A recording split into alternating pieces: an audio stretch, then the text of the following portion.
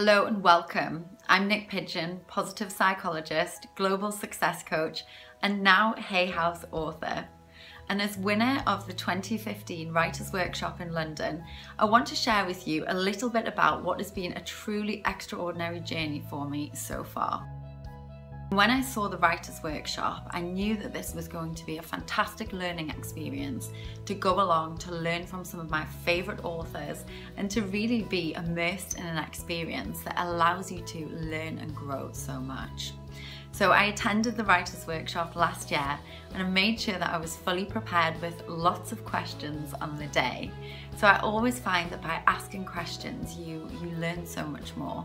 You learn from other people's experience and understanding that you can then apply into your own life. And one of the tips that Reed gave us at the Writers' Workshop was that you should launch your business and your brand and your book under your own name.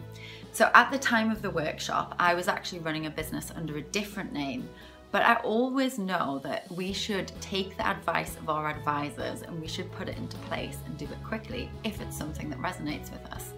So I decided to launch NiycPidgeon.com, and I have to say thank you to Reed for this piece of advice, because this has completely transformed the connection that I have with my community.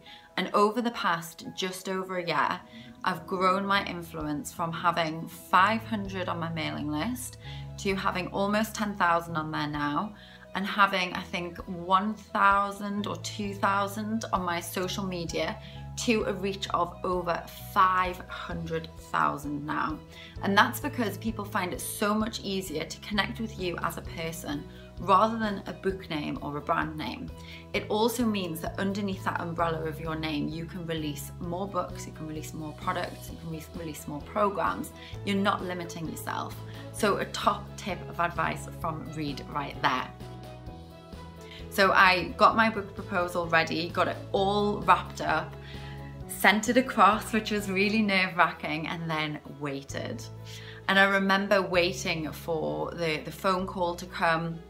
By this point, because I'd been doing so much work on myself, I already felt like a Hay House author before I was a Hay House author. And then I checked my emails and I had an email from London Hay House office to say, congratulations, you're the winner of the 2015 Writers' Workshop.